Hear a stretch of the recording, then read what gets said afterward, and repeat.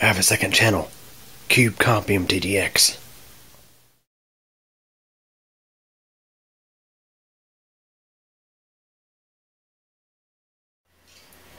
Hey everybody, so here we have the original Cube Computer TiViBox Slim. This is a little computer that was built into a former DirecTV set-top box. It has a mini ITX motherboard pulled from an HP desktop tower. It has the AMD E-300 APU, which is not exactly all that powerful. Let's just say that. The E-series APUs, especially the older ones, they weren't all that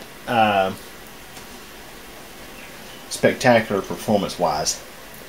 We have, I believe, 4 gigs of DDR3 memory in this thing. We have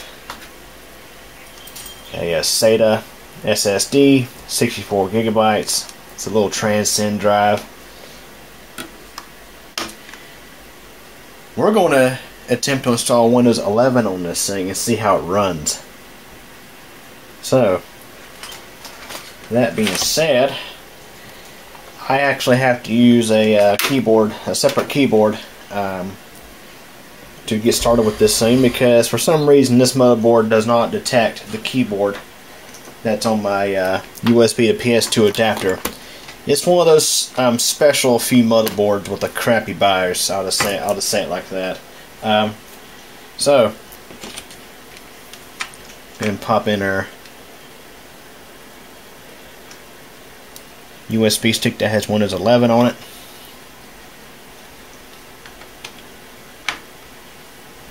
And let's go ahead and give it a shot.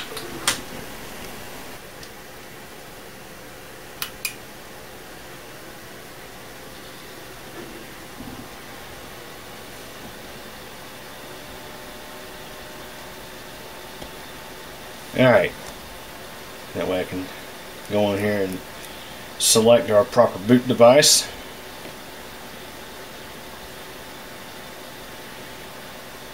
So this motherboard actually does seem to support UEFI. Now, this flash drive is actually, I think, set up as NVR, so let me try my UEFI one and see if that makes any difference.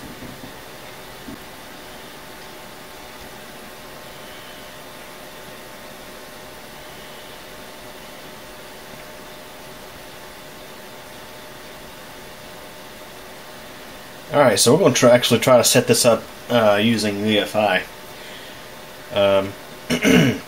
So let's go ahead and press enter on that.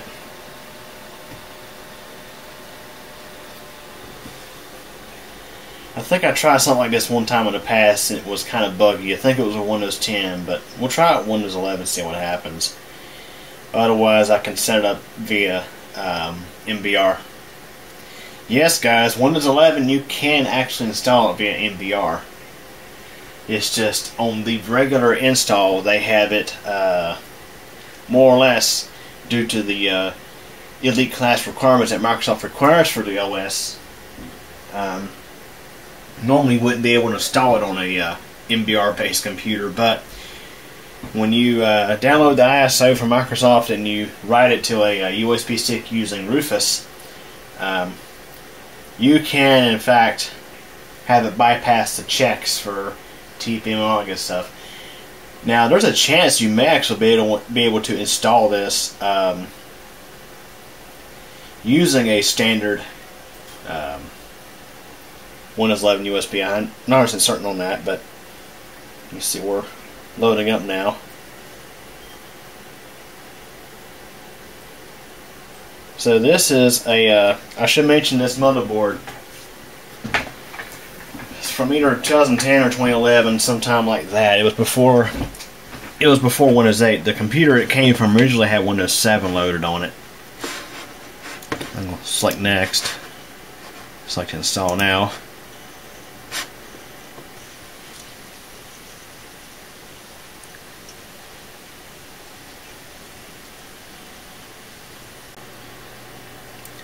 I'm going to choose on a product key.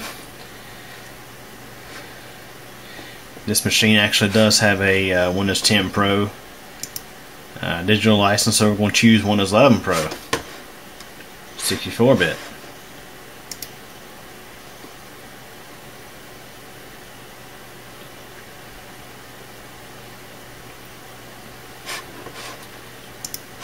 Agree to the terms. Select custom. So we need to go ahead and actually wipe these partitions that are on the SSD.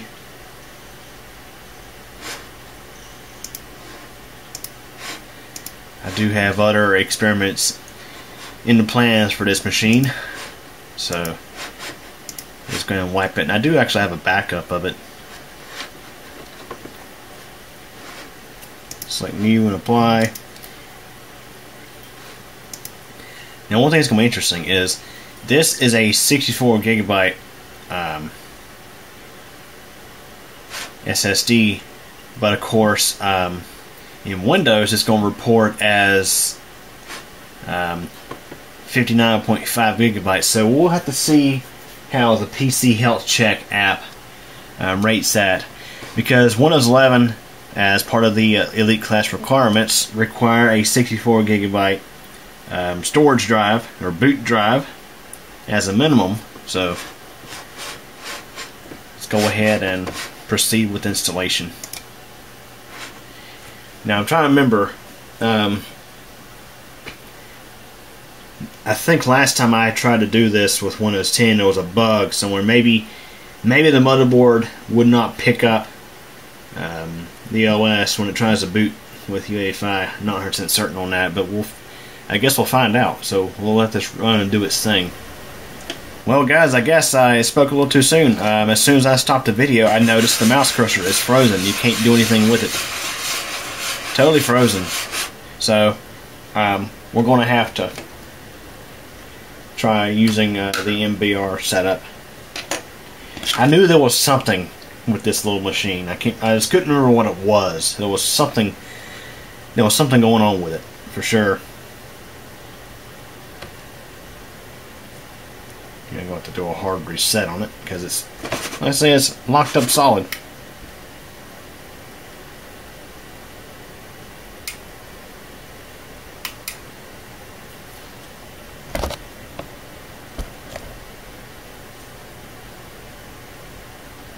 I can't say some of these early UEFI based motherboards are just really finicky. I'm going to actually have to pull power from this thing. It's literally that locked up. Like the power LED is lit, but the fans are not even running. So I've got to actually unplug it completely, plug it back in, and now it should start up.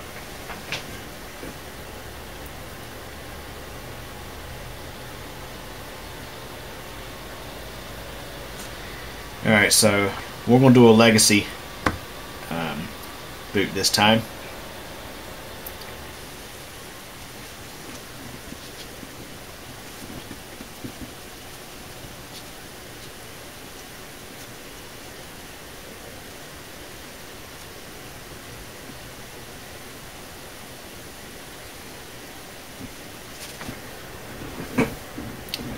Okay, so same as before, but this time I'm going to go ahead and use this part to wipe the disk.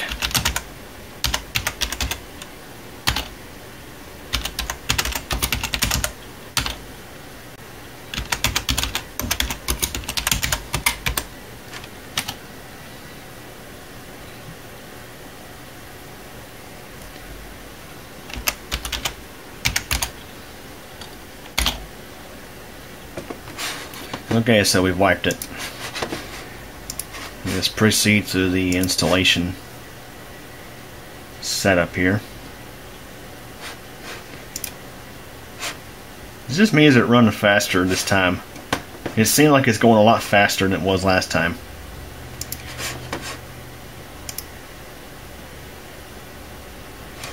You can hear me talking. I'm not actually speeding up this section of the video. Accept the terms. So here's our SSD. Just do new and apply.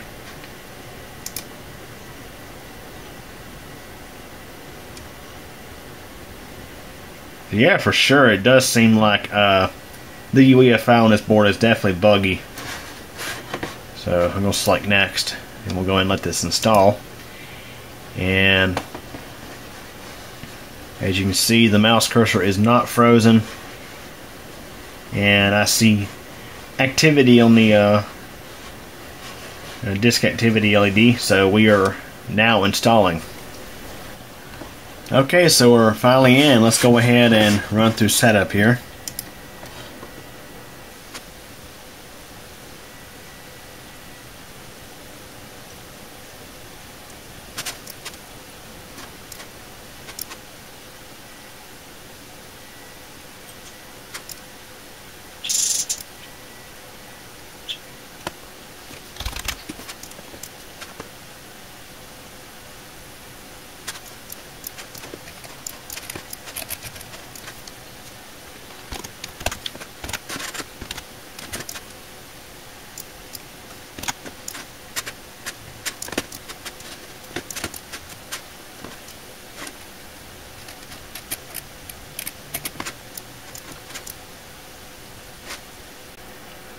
Okay, so we're in now. It's still, of course, loading the desktop.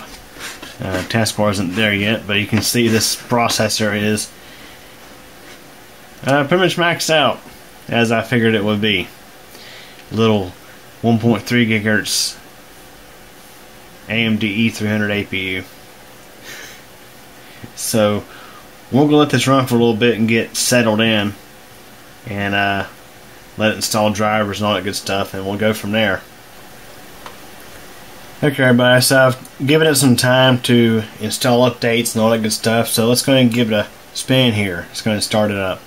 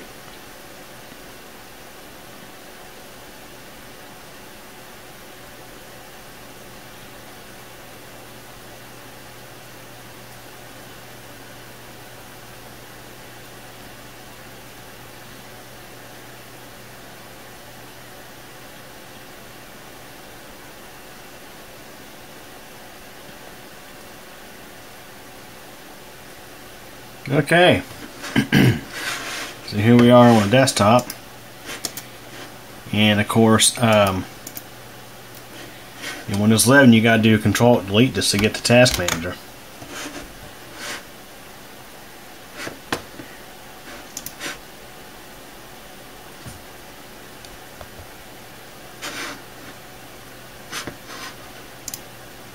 So we can see that CPU performance, I mean, it's just wide open. AMD E-300 APU, 1.3 gigahertz.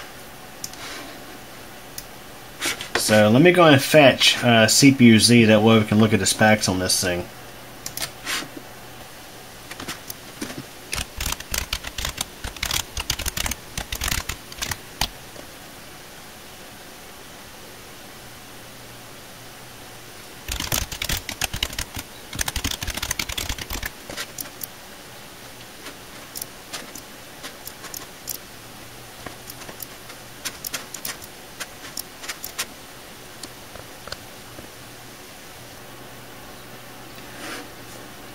Okay, so there's our specs. Again, AMD E-300 Zacate.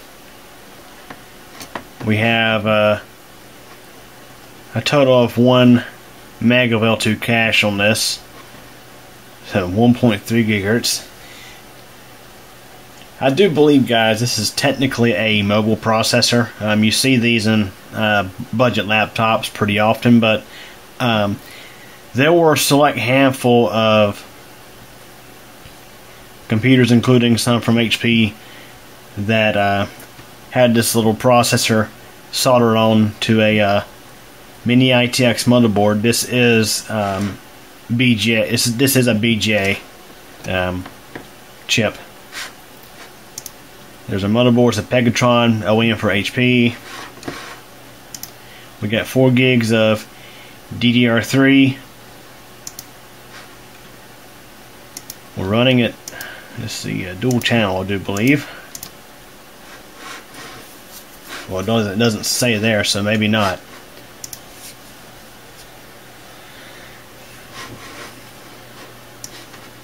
So yeah, let's go and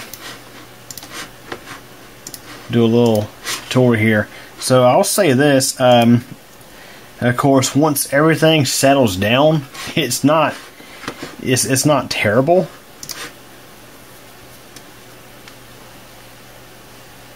It's still doing some installation stuff in the background, I do see.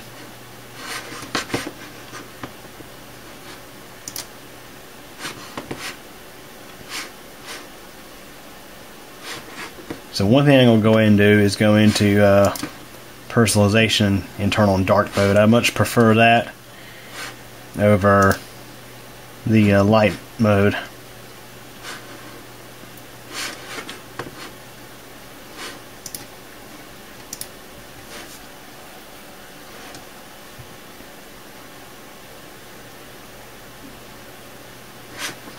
Here we are. And have a look at this.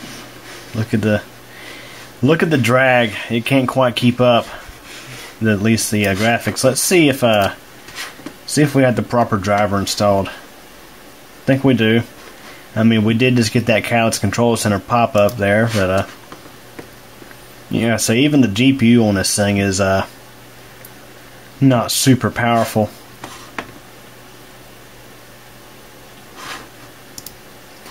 It's the Radeon HD 6310 graphics, so like I mentioned, not super powerful. Now that does okay, but you can see though the graphics aren't exactly smooth.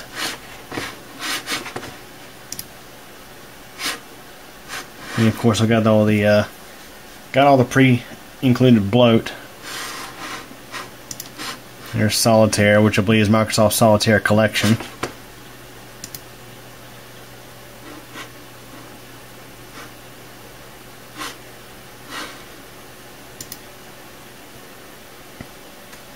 Not sure what went on. Just went on there. And we can see again that CPU pegged out. And oh yeah, let's not forget to go fetch the PC Health Check installer. So that way I can install that and show you just how incompatible this thing is with the Microsoft Elite class requirements for Windows 11. So this app is really intended for Windows 10.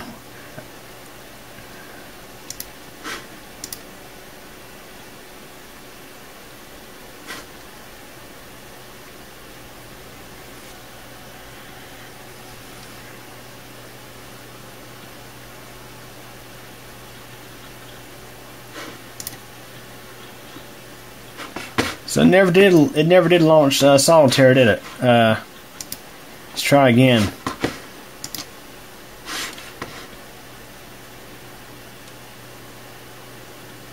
So I click Solitaire. Let's see what happens this time. PC Health Check is launching. It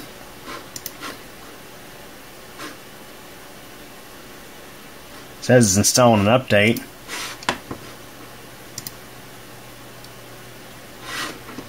It's like, dang, why can't we get our Solitaire up?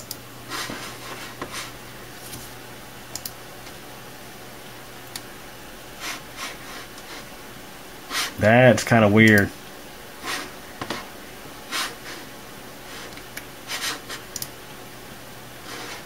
See what all we have here. There's the Solitaire Collection. We'll try that one here in a moment.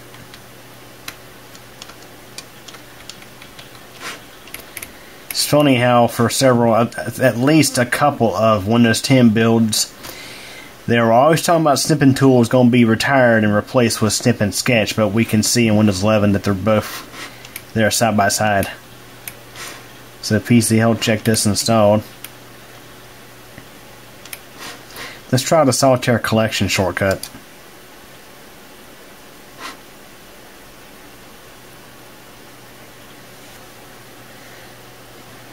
And you can see this thing's running, I'd say, at a crawl. Not as bad as that Sempron 3600 Plus I did in the last video.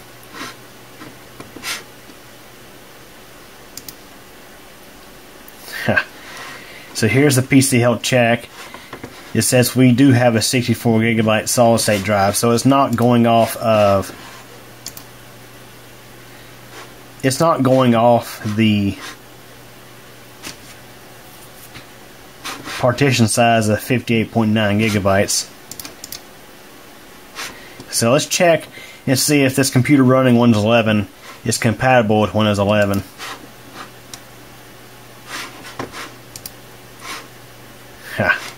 Look at all this.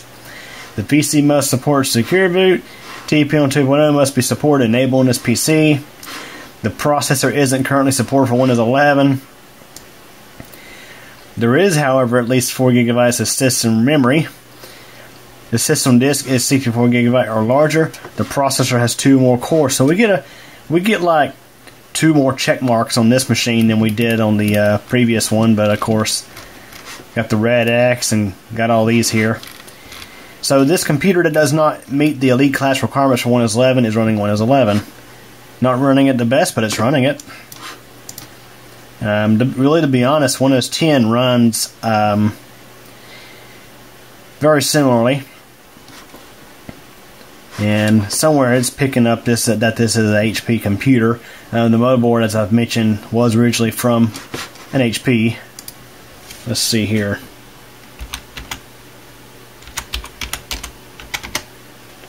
See if we can get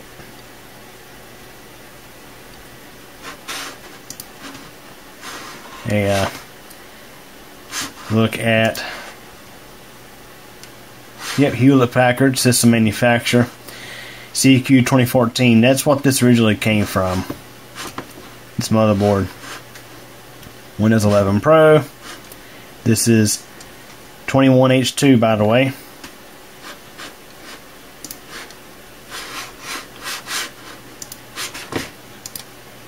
So I'm going to say that the Microsoft Solitaire Collection is simply incompatible with this thing, because we tried to launch it like, 4 or 5 times, and it just does not want to launch. Really weird.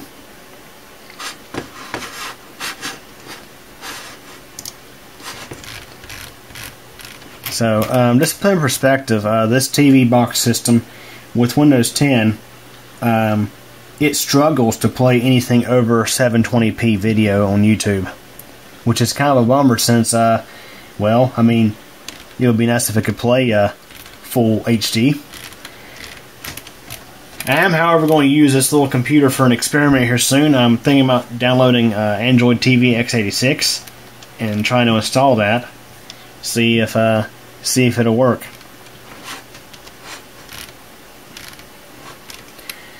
So yeah, I don't think there's really too much more to see here. I mean, it's running it. It ain't running it super fast, but it's just another example of those, again, these requirements here being what many in the tech enthusiast community consider artificially high.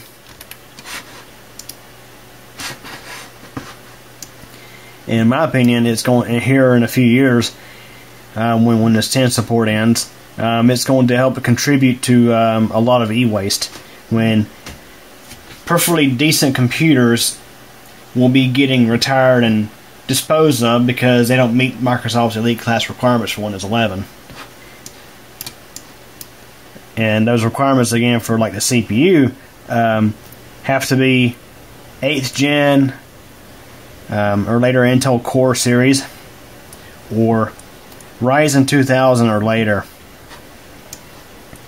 So there's a lot of computers that, like for example, 7th gen Intel Core or Ryzen 1000 series. I mean, those computers, I mean, they can run it just fine. Heck, this computer I have on the floor down here, it's a AMD A6420K APU.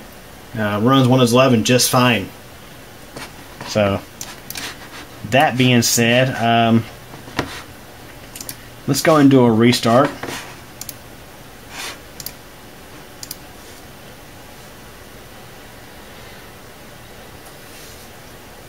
And although this is running a bit sluggish and a couple of things, like for example the Microsoft Solitaire collection doesn't want to load, this is actually running Windows 11 a little better than I thought, and of course it's going to do stupid updates.